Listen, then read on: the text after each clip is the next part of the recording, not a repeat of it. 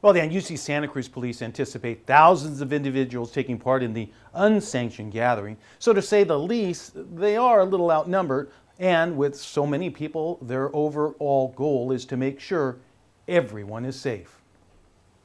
Porter Meadow on the UC Santa Cruz campus is empty today, but Thursday this grassy field will be filled with thousands of 420 celebrants. I don't really know what to expect. I know that I've heard everyone goes to the meadows and sparks up, so I mean, that's what I'm expecting. UC police don't really know what to expect either. It's not necessarily pot they're keen on. Last year, 25 individuals were cited for possession of marijuana. 125 were cited for traffic violations.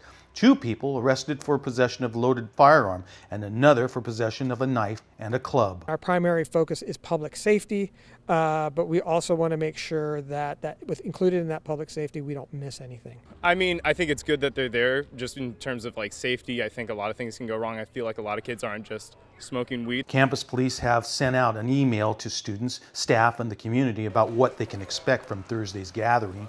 DUI checkpoints will be set up. Bus service on the campus may be delayed. Parking on campus will be strictly enforced. 420 is a tradition on the UC Santa Cruz campus, and a parody newspaper has written an article about it with giant fans looming over Porter Meadow. It is. We like to play off of current events and especially things that happen on campus, and that's a big campus tradition, so we like to make a lot of jokes about that. For UC police, it's not a laughing matter when it comes to this smoke out. I think people are just thinking it's a big party or a big celebration, but there are some negative impacts that come along with that.